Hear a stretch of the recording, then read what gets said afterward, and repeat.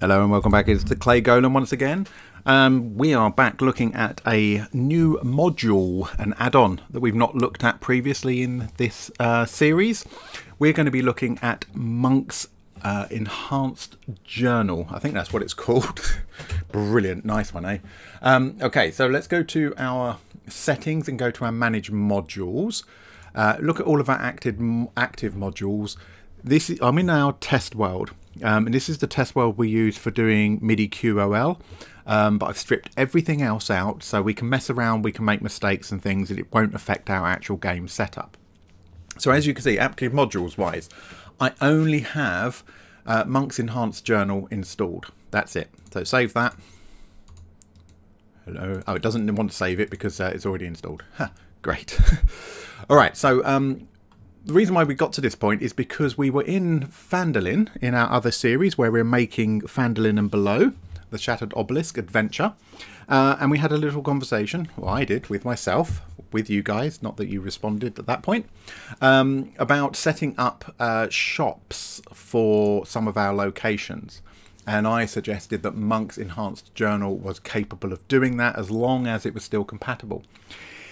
It suggests that it is still compatible, which is brilliant. So hopefully this will work for us. Now Monk's Enhanced Journal does a whole bunch of things. Just to give you an idea, some of the things that it can, allegedly it can do, not tested, is the fact that you can obviously do journal entries with pictures. You can include people in there, places, build encounters within the journal, slideshows of images.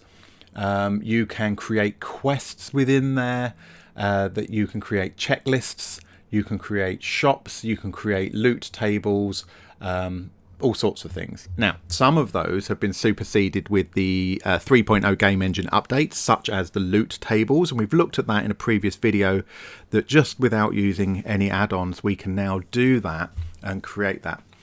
I'm interested for this video only looking at the shop aspect because I feel that's the bit that we are missing at the moment.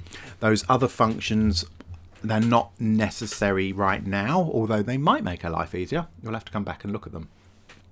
Especially the quest one. I quite like that. Quite like the idea of that. Right, so how do we go about do this? Now we know, so we've got nothing on here. We can create a, we're going to journal and we can create a map note here. And we're going to stick it on here, and we're going to call this the Stonehill Inn, and we can create a corresponding journal entry. We've done this before. This is normal. Here we go. Now this looks slightly different. You can see just at the top bar here it says Monk's Enhanced Journal. This looks slightly different. We've got this bar on the right that we never had before. It's just kind of rearranged stuff, but we can create an entry here. So by clicking on that, and I've just dragged this into the middle for you, just like we had before, and we can create whatever we want. Here's our description. We can edit this, we can fill in our description, etc., and that's going to show up just as it did before. So everything's working as normal, just a slightly different layout. But you can see these sections appearing on this bit over here as well as over here, or these bits within this particular journal. Let's do create entry again, bring that over here. So we know about text, we know about images, we know about rule. These are all kind of normal, but look at all these extra things. We can create an encounter, an event, lists, loot, organization, people, places, points of interest, quests, which is one I want to look at. So I'd quite to look at encounter, I would quite to look at quest, and I would quite to like to look at loot at some point. But what I want to look at here is shop. So I'm going to create this as a shop. Doesn't matter what I call this. This is the test world. Toblin Supplies. It's a shop, and I click create. Now look at this journal entry. It's got this thing up here. It says it's Toblin Supplies. We can tell it what kind of shop it is. It's an inn. We can tell it what location it's in if we want to. We don't have to fill this in.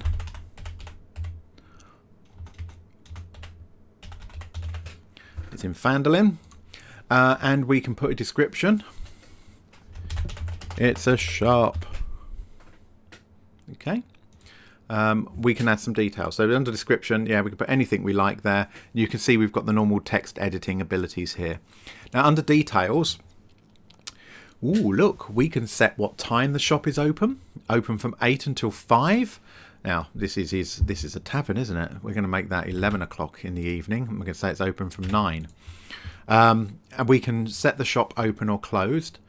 What does that mean? Okay, we'll get to that. We can make it open based on the world clock. So if by ticking this, it's now decided that actually the world clock says that that should be closed. But we can, so if we're using the world clock properly and we're unpausing and pausing the game and letting time move, that's where some of the add-ons like calendar and things will help manage that. You can actually have your shop automatically open and close if you want to. Why do we want it open and closed? Because the next two ones, player purchasing. Only the game master can buy stuff from this shop. Anyone can buy from this shop, or anyone, so the players, can request to purchase. So I'm going to put it on players request purchase. And what about buy back? It won't buy from players. Anybody can just sell anything they want to back to this shop, or they can offer to sell it, in which case the DM will have that choice of saying yes or no. Okay, so I'm going to leave that off as won't purchase from players for this instant. Actually, let's put it on anyone. We're testing. even though Toblin in his inn is probably not going to want to buy rusty old goblin chainmail or something like that. Let's leave it on anyone for this purpose. So we can set up our shop like this. If we have the shop open, players can have this interaction where they can try to buy stuff and they can try to sell stuff. If it's closed, they won't be able to do this. It will just tell them the shop's closed. So again, if you're going to give your players the freedom to just look, you've got access to the shops in town, go buy whatever you want to buy, let's crack on with the adventure sort of thing. You can do that and just give them that freedom, except that freedom is only limited to whatever hours you set for each shop, which is, I think, is really, really nice. I like the way you can do that if you want to. Okay. We've also got a notes tab over here for anything. So this says you will only be viewable by you. Now by you, I assume it means the DM. Relationships, enhanced journal entry here to make a relationship. So I think that means that you might have a journal entry about the inn. You might have a journal entry about the inn owner, so Toblin, and you can drag those in and link them. I'm not worried about that myself. For this purpose, I think that's overcomplicating stuff. What we do want is items. Okay, now I'm just going to move this slightly. I'm going to make this a little bit bigger. Now you can see it says here in the middle, drag items here to add them to the shop. Oh, what items? Let's go to the SRD. So I'm going up to my compendium packs, the D&D SRD, items and spells, items. So we're going to bring this list up on the left hand side. What is it Toblin's going to sell? Let's go to food. He's going to sell rations. Let's drag that across and it's going to ask us, how many rations do I want him to have in stock? 10. This has been added to the shop. It's a ration. There's 10 of them and it's automatically using the player's handbook prices. So they cost 5 each. And he'll buy them back at 5 each as well, I think. That's the standard prices. And this is to say it's consumable. In other words, once they've bought it, I think it means it doesn't actually go into their inventory because they've used it up. So you can have that flagged on for food they're eating in the inn, flagged off for buying rations to take on the road. We can also add water skins in here. He's got a couple of water skins to sell, but we can drag anything. Oh, he's got an amulet. Just one. 5 gold piece amulets in there. He's got some boots of speed left over from his adventuring days. 4,000 gold if you happen to have them. We can just drag all this stuff in. Anything we like. He's got an old breastplate. There we go. 400 gold if you've got it. Some leather armour. He's got some of that as well. I mean, obviously this doesn't make sense for the inn in this case for the tavern. There's a couple of shields he's got. Let's stick a couple of weapons and bits in as well. He's got ammunition, he's got containers, you know, he's got a backpack available. Oh, not equipment. Equipment packs. Oh, I see, like Dungeoneers packs and stuff like that. It's all in there. Loot stuff, you know, he's got a random book. He's got a hammer. He's got a 10-foot ladder to sell if you want it. He's got some paper. He's got quite a lot of paper. I don't know, just whatever. The classic 10-foot pole that players always seem to forget that they're carrying. Potions, yeah, he's got a vial of acid. You know, if you've got the money, you can have it. Scrolls, tools. He's got some carpenter's tools. Again, not really applicable for this. And we've got some weapons. He's got a blowgun he can sell and a battle axe he can sell. And he's got about 12 clubs, because if anybody wants to buy clubs, he can just smash up one of his chairs and go, here you go, have a leg. There's a club for you. There we go. We've now got a shop. It's good, isn't it? But how does this actually work? All right. So let's close that and get rid of our SRD. Just get rid of that. So by clicking on get rid of. I hate it when I do that. So just by double left clicking on this, we open this up. We can see the description. We can see, oh, it's just where I had the Stonehill Inn. And we've got supplies and the shop appears here. Okay. So if we've got a character, who have we got? We've got Sorryman. Let's chuck Sorryman out here. Let's say I want to try and get this organised. Hang on a second. Let's make sure that you can see what's going on as well as possible here. Where are you, Sorryman? Okay, so we've got Sorryman in the middle here. With this, he's not his usual token because we haven't added those on. Can I make that a bit nicer? Okay, let's look at Sorryman's equipment, his inventory. So he's got a few bits already in his inventory. He's got some clothes, his spell book, and bits like that. And he's got 265 gold. I'm wondering if I can let's just make that a nice even 200 gold for us. Alright, so what happens if Sorryman wants to buy stuff? Now remember, we're logged in as DM. Can he buy himself a new backpack? He doesn't have one. Now in theory, oh, I've just clicked on it, he's expanded it. He should be able to drag that across and it pops up this saying, how many do you want to buy? Now there is only one backpack, 2 gold. Now as the DM, I can overrule this price if I want to and go, actually, no, don't like Sorryman, they're going to charge him more, whatever I want to do. But let's say yes. The gold has gone down. So Sorryman's gold up here that was on 200 is now 198, and at the top here we've got his backpack. Let's buy something else. Let's buy him 3 sheets of paper. Okay, so they're 2 silver each. There's 20 of them. I'm going to drag that over here. It asks for quantity. I want 3. It's automatically going to say, oh, 3 times 2, that's 6 silver. Is it okay to buy these? I'm going to click yes. Sorryman's gold has gone down by 1. And it's given him his change in silver. So it's calculated, it's converted that gold coin into silver to actually pay that, which is great. And now we find, oh, where is it? He bought 3 sheets of paper. Where is it? I wasn't expecting that. Where's it gone? Why has he not got his paper?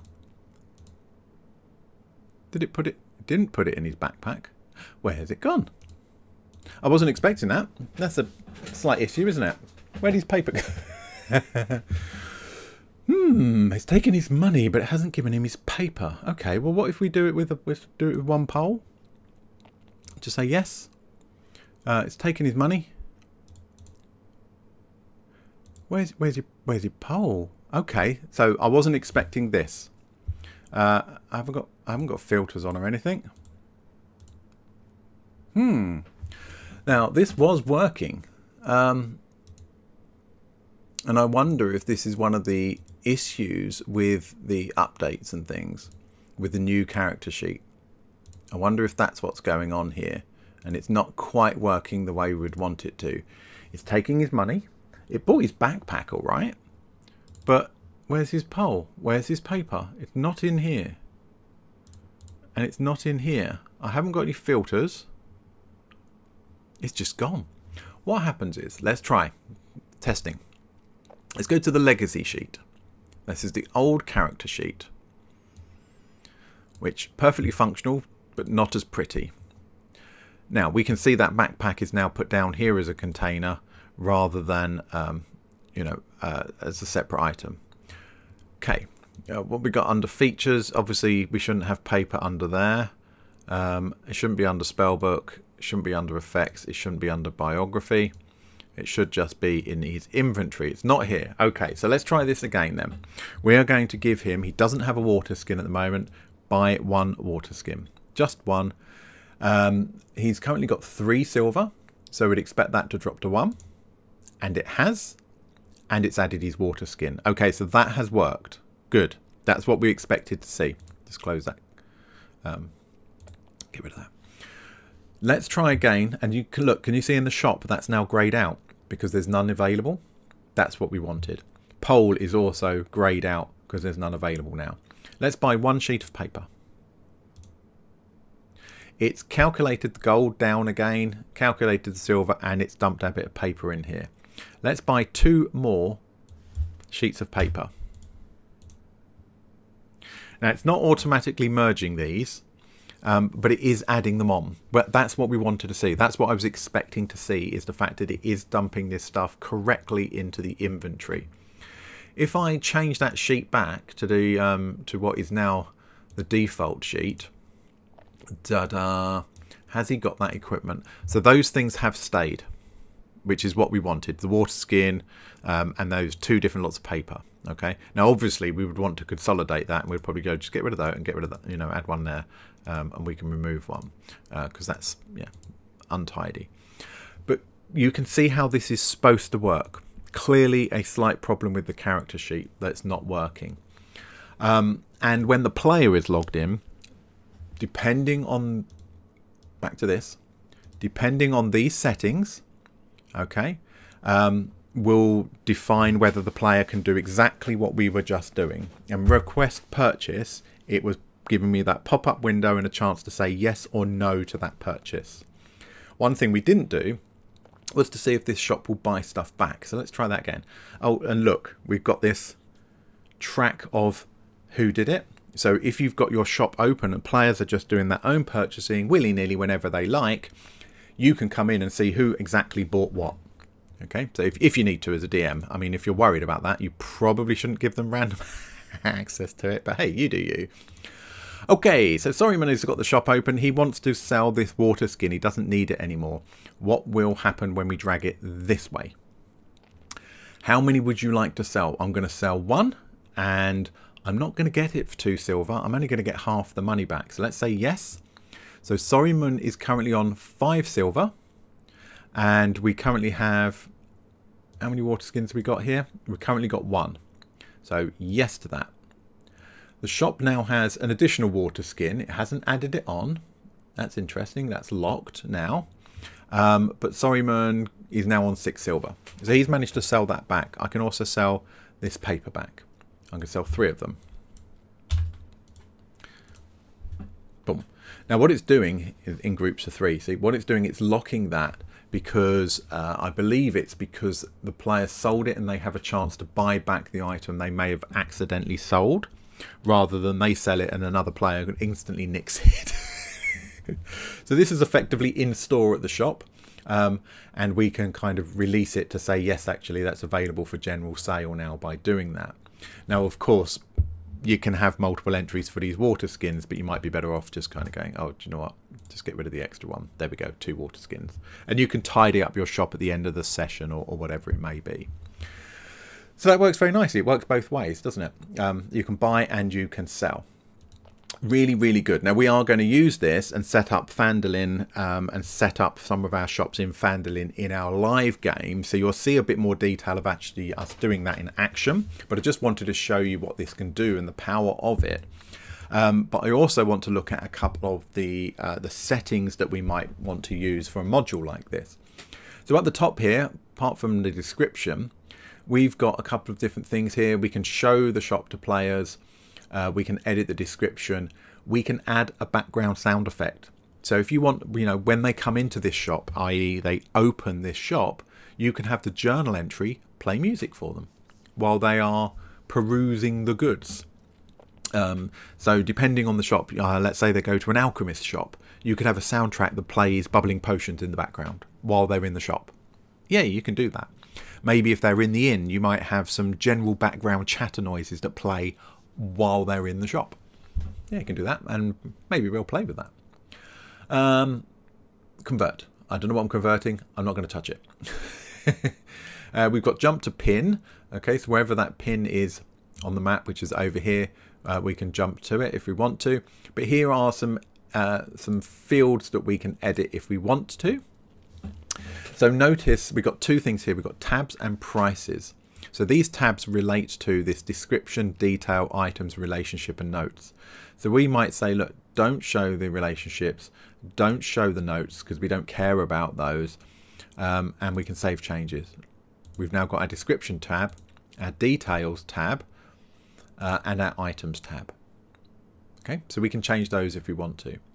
If we look at the prices one here, this is where we can set up for it automatically to do the pricing for us. So it's going to use the default stuff from the SRD for prices. Okay, so 2 silver pieces for a sheet of paper. We can change this and we can say, actually, this shop's quite expensive. Everything's going to be times by 1.2.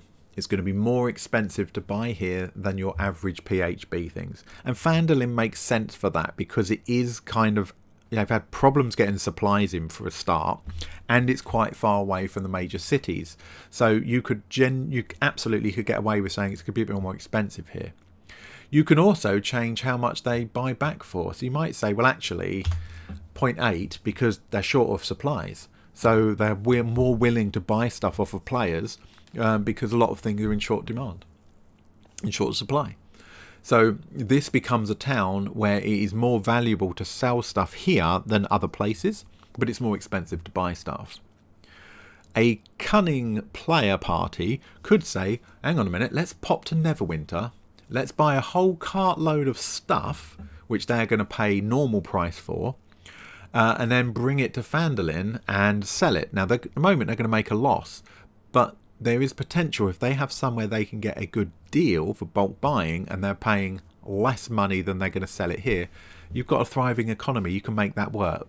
Just be careful because some player will find a loophole. But apart from the defaults, look, you can do it for individual things. Weapons are cheaper here or more expensive. Consumables are cheaper here or more expensive. Maybe to buy tools is really expensive here, but they pay really well for tools. So suddenly it's worth bringing tools back to sell here as opposed to consumables. Yeah, so food and things like that. It's nice, isn't it? You can just, yeah, it's brilliant. You can set up these little economies. And if you've got a wide-ranging area where they're going to be visiting lots of towns and things like that, yeah, you can have each one set with its own preferences. Well, this is a farming community. Yeah, their food costs are going to be a bit cheaper, but maybe they need more tools. You go to the dwarves, and they're going to be selling tools and things cheaper, but they might be demanding something else. Yeah, we can have a little economy set up. Just be careful not to get too complex with it and watch out for those pitfalls of players taking the mickey. But wouldn't it be nice to be in a position where your players go, we've got a whole bunch of loot. Where's the best place for us to sell it? Oh, we're going to go sell it over there because we get a better price. And that's a way that as a DM you can potentially control, or no, not control, manipulate where the party choose to go because they're after the best deal. Yeah, so you know that if, you can have an NPC say, oh, well, you want to head off to such and such because they have great prices on that stuff there. And the player's suddenly going, oh, okay. And when they get there, they actually have good prices on that stuff. That would be nice. Okay, right, one last thing we can do. Boots of Speed, 4,000 gold pieces. Right, well, this guy doesn't really want to sell them. So I can manually update these prices if I want to. Okay, so I can look at the description and I can manually update prices on here if I wish to do that. So let's just prove that works, because I haven't actually tested this since we did it before. Let me move back to the other character sheet where we know that's going to work okay. Bring up inventory, sorry mum. You're going to buy this ladder. This ladder is going to be 1 gold piece instead of 1 silver piece, which is extraordinarily expensive for a ladder, but hey, ladders are in short demand. So we would expect, we're on 196 gold and 9 silver. We would expect to spend 1 gold when we do this now. Yep, so it's cart with the correct price, and there we go. He's just sold that. He's just bought that for 1 gold, and if he wants to sell it back again, he's going to get 1 gold back. Lovely jubbly. Okay, because it's 1 for 1. And the reason it's 1 for 1 is because when I did the prices, I put that back to 1 instead of 0.5. That's why it was 1 for 1. Okay, so that we just proved that that works as well. He bought it and then he sold it back for the exact same amount because I had them for 1 to 1. So yeah, you can have individual items if you want, or you can have those groups of items set by prices. Now, obviously, doing it by groups is much quicker to set up. What I really, really like about this is once I've put a bit of effort into set up a particular shop, I don't have to worry about it. They go to that shop and go, oh, even if I don't have the players been able to buy and sell, they visit here and go, oh, does he sell splint mail armor? No, he doesn't. He's got breastplate armor and leather armor. Oh, right, okay. Well, how much is breastplate armor? Well, that's going to be 400 gold to you, mate. It's right there. It's right in front of your face. Lovely. No need to pick up the PHB. No need to flick through pages or calculate what's the difference in prices. You've done all the hard work before the session. Mwah! Chef's kiss when it comes to just smooth running of your game. You can get enthusiastic again. It's one of those ones that just makes a big difference to the flow of a game. If you've ever sat there and you spent nearly the entire session with the party shopping, you will understand my enthusiasm for this kind of add-on. Like I say, there's other things we can do with this, like checklists and quests and stuff. Not going to look at it in this. This is just about shop. And I think we've covered everything we need to. So if you want to see that in action and us putting that together, the next one that we do that is looking at the Foundry series, so session 3 of that playlist, you will see us creating that shop. One thing that I don't have, when we go to the SRD, just before I finish and then I don't finish, what we don't have in here is things like accommodation, a bed for the night. We've got food, but look, it's limited to animal feed, rations and water skin. We haven't got meals here, but we can just duplicate. We can create our own. In fact, we might do that. We'll create some items for the Stonehill Inn, such as the price for a room, the price for the shared common room, for breakfast and things like that. And we can put together a little price list. Lovely jubbly. Take care, guys.